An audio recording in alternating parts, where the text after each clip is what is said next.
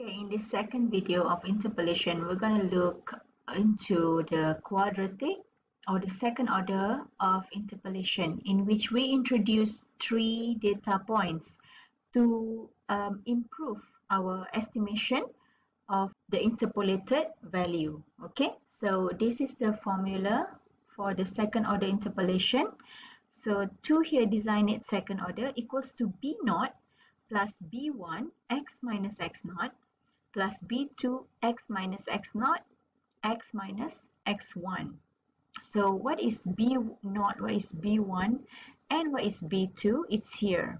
Alright, so B naught equals to, is just the fx naught. Fx naught is just the first data point. Okay, and what is B1? This is the formula for B1. And what is B2? This is formula for B2. So you can actually just write down all this bulky formula inside polynomial equation, but we can also represent it and with just B naught, B1, and B2. So bear in mind that there is no need for you to memorize all these formulas. In the exam, these formulas will be given to you, but then you have to know how to use them. All right. So when x equals to 0, x naught, B naught is just the simply fx naught.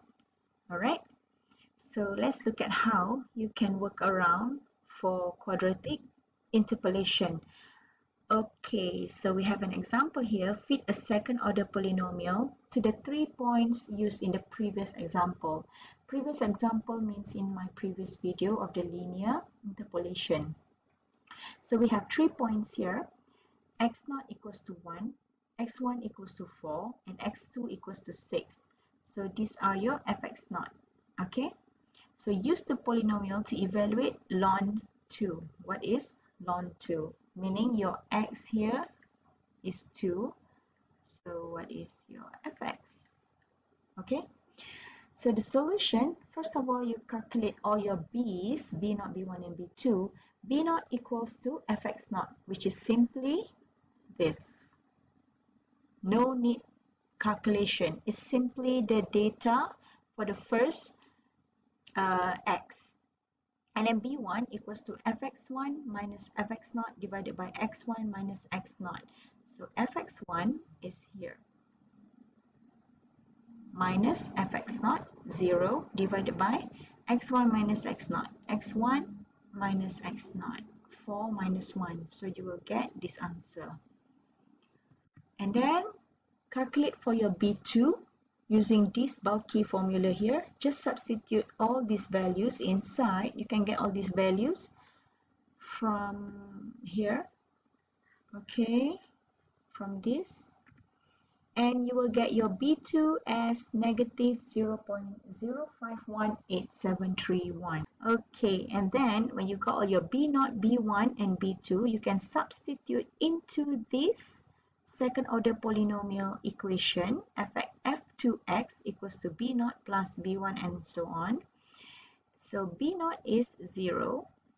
B1 here is the one that you just calculated just now. And this one is here, from here.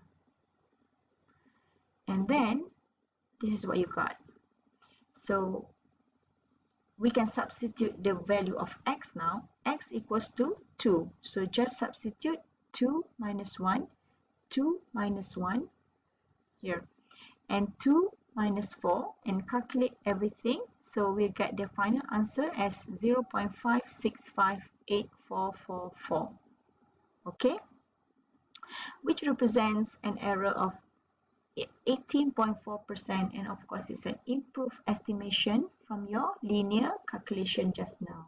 So this is what we get then.